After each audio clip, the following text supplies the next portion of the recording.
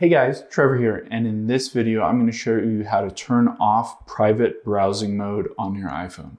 It's pretty quick and easy, so let's jump right in. So private browsing mode lets you browse any kind of websites, go to websites, and it doesn't collect your data. It doesn't show up in your history. So if you really want to kind of keep wherever you're going to go secret, private browsing mode is great. However, if you want to end your private browsing mode, I'll walk you through those steps now. So let's open up Safari here. And if you're on private browsing mode, the main way that you know that you're on private browsing is you can see at the very bottom where it says google.com, it's in like a dark color with a white lettering. That means you're in private browsing mode.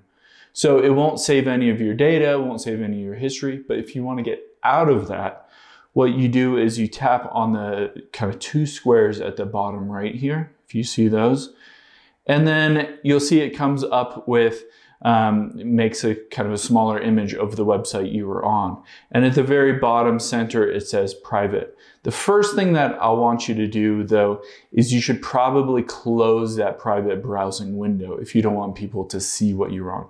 So to close it, you can press the little X at the top right or just swipe to the left. So you can see that I've closed that. I have no tabs in my private browsing mode. However, at the very bottom, if you see here, I can tap on private and it says I'm on private. There's a little check mark next to private. However, if you want to get off of private mode, you just say start page. So we'll go to this start page. We'll just go to Google, google.com, and you can see it's the exact same screen. However, at the bottom, it's a white background with a dark or black google.com text.